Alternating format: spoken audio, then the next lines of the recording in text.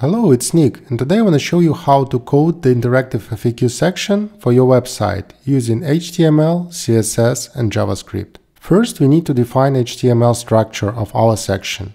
We will start with the body tag, the main content container of the entire HTML document. Everything inside this tag is what will be displayed on the page. Next comes the section tag. Section groups content related to a specific section on the page. In our case, it will be FAQ section. Let's add the main heading of the FAQ section, H1, with the class FAQ title. And now we can add content container that will hold all our FAQ items, class FAQ, and div element specifically for all individual FAQ item, question and answer in this container. Every single FAQ item will have a button. This will be the element that the user clicks to see the answer. The button will also have an icon. Plus icon indicates the answer is collapsed and can be expanded. And a container for the answer text. It will be initially hidden and revealed when the question is clicked. Let's add a paragraph tag that contains the actual answer text. Once we define FAQ item section with the actual content, we can simply copy and paste it 2 times to create 3 FAQ items in total. I will speed up this part a little bit.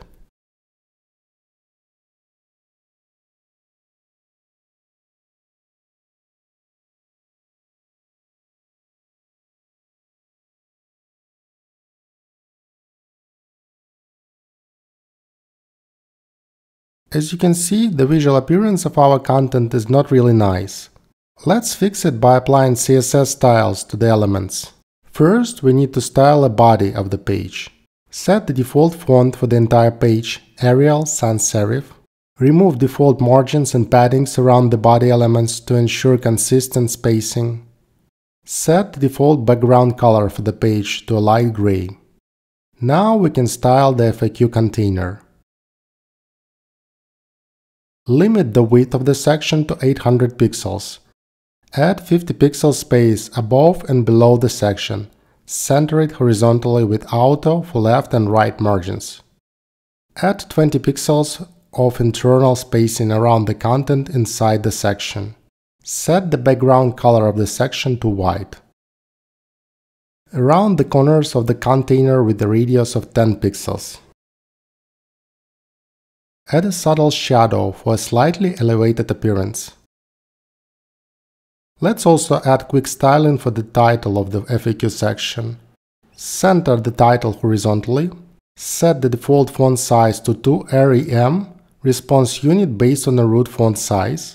Add 20 pixel space below the title and set the text color to a dark gray. Style each individual FAQ item, question and answer block. Add a light gray border below each item for separation. Add vertical spacing inside the item, 10 pixels on top and bottom. For each clickable question button, we will remove any default background. Remove the border around the button. Make the button take up the full width of the container. Align the text to the left. Set the font size to 1.2 rem. Change the text color to blue shade to make it look like a clickable element. Change the cursor to a pointer, hand icon to indicate interactivity on hover.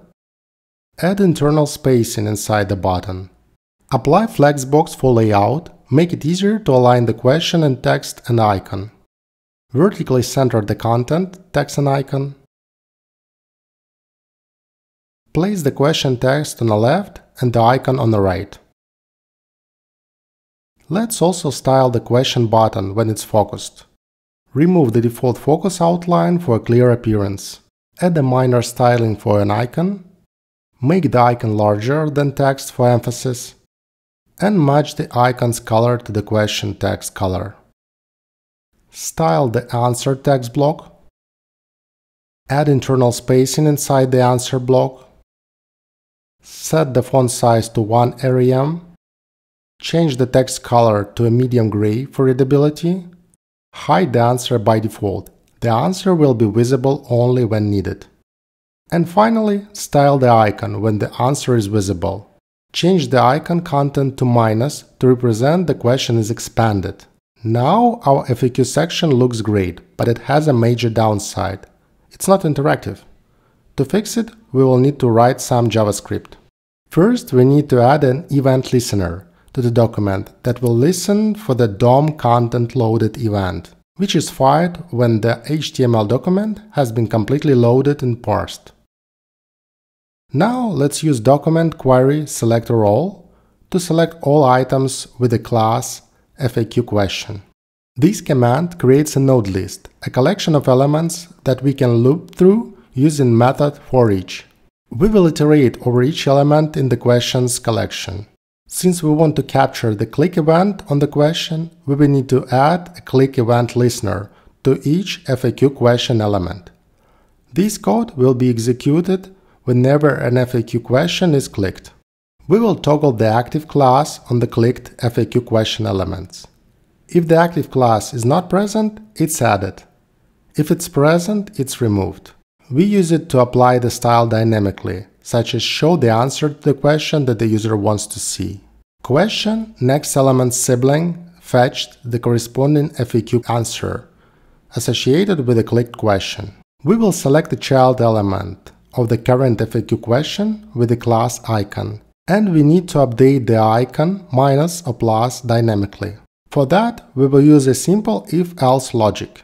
If it's set to block, meaning the answer is currently visible, we will hide the answer. Set the display style of FAQ answer element to none to hide it from the view, and update the text content of the icon element to plus, indicating that the question is collapsed and can be expanded.